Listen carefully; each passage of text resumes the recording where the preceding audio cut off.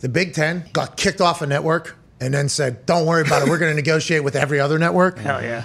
They've agreed to a 7-year, $7 billion guaranteed media rights deal. Good God. The Big Ten has signed off on a media rights agreement with Fox, Fox Sports 1, CBS, NBC, Peacock. So, I mean, kind of listing the numerous platforms, but really 3 companies did a deal here with the Big Ten worth a record $7 billion. The contract escalators may increase value to nearly $10 billion. So the Big Ten is not done expanding. Get it? Because they had USC, UCLA, and they probably put out some projections on other schools that are maybe going to join the Big Ten while they're doing these negotiations.